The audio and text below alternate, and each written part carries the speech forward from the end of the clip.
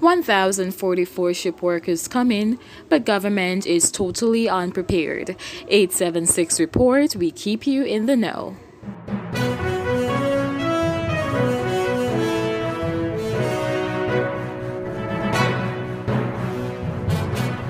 The Jamaicans Health Ministry, Dr. Christopher Tufton, says the local health system is totally unprepared for more than 1,000 ship workers due to arrive in Falmouth Trelawney on Monday.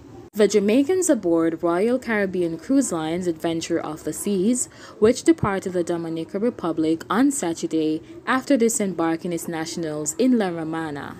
I knew nothing of it, except tonight I am learning. We will have to seek further information, Tufton said. Tufton described the impending return of the Jamaicans as a surprise, saying he became aware of it only moments earlier. He could not say whether other government ministries were aware.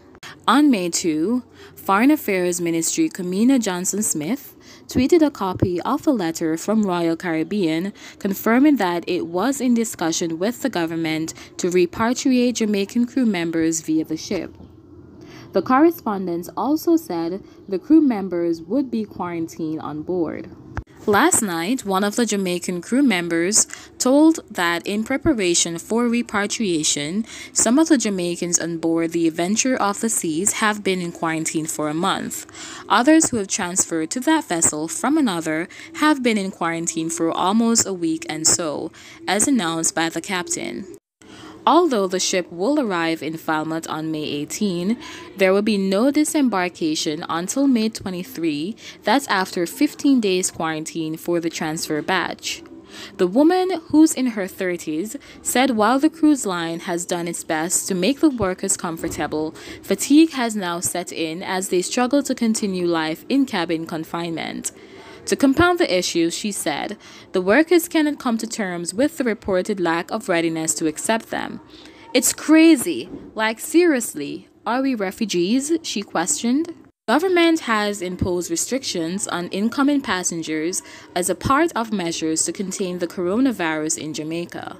People are, however, being allowed to come back home through the controlled re-entry program, but they must spend 14 days in mandatory state quarantine. At present, 600 people are in state quarantine or isolation, including 3 batches of Jamaicans who returned in the past week and a half, stretching the resources of the health system. The first batch, comprised of workers of the Marella Discovery 2 who have been denied landed in April while anchored in south part of Port Royal. In terms of quarantine and assessment, we would have to spend some time to plan the logistics of that, but right now it would be very difficult, Tufton warned last night. Furthermore, the health ministry said cruise lines sometimes provide inaccurate information. He cited the 6 repatriated Marella cruise ship workers who recently tested positive for the coronavirus, although the local health ministries were assured that all crew members were COVID-free.